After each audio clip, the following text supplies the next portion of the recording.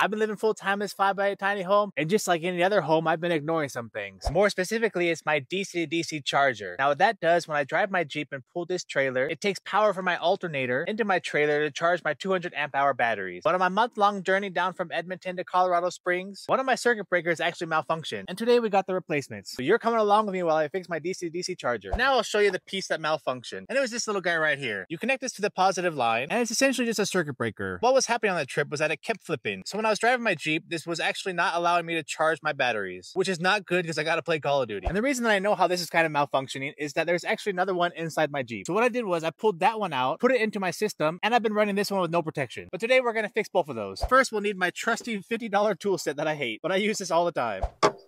Now we got a 50 amp and a 60 amp fuse. So I'm going to go ahead and put the 60 amp inside the Jeep, and then we'll install the 50 amp in the trailer because that's what ChatGPT says to do. And here's where we got to install it right here. Opening up this right away, you can see that this fuse is completely different than this one. And that's because this is an A&L fuse, and this is a circuit breaker. Now I first installed this because I bought my DC-DC charger used, and it came with it. And I do like it because while it can trip, you can reset it and keep using it. Whereas these ones, once they trip, you got to replace the blade completely. But from what I heard online, these actually provide you better protection than the circuit breakers, and they're a bit cheaper, so that's why we went with this. But first, let's install the fuse. Now I don't really know which way this goes in here, but I'm assuming after consulting with ChatGPT, it seems like it can go either way. We'll install this side first because this isn't connected to anything, and we'll just make sure that's tight real quick. That seems about good to go. And now for this sketchy part, when you connect the live wire.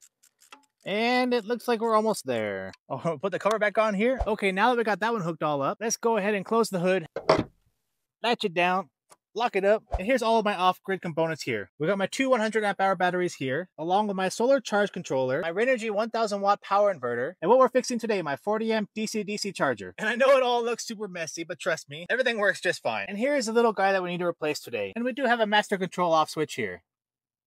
And now we can safely get to work on this. So the first thing I gotta do is just disconnect it real quick. We'll take off this bolt here, and now we can get this one right here.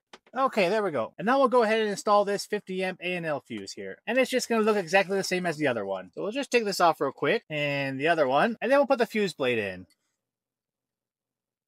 And we'll just get that on right there, tighten that down, and I think that looks pretty good, so we'll turn the power back on. Put that switch there, and voila, we have light. So now I have the correct protection for my electrical system.